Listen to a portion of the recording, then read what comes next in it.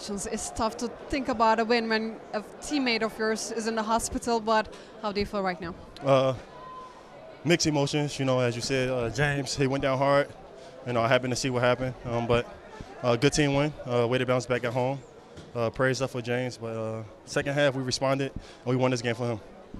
Of course, there were changes in your game, especially, turnovers are still a bit of a problem. Coach is going to be mad about this, I'm sure, but what got you the win?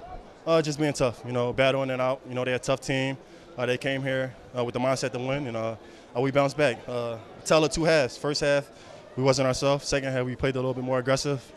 Still some work to be done, still improvement, but good win. Thank you, Bred.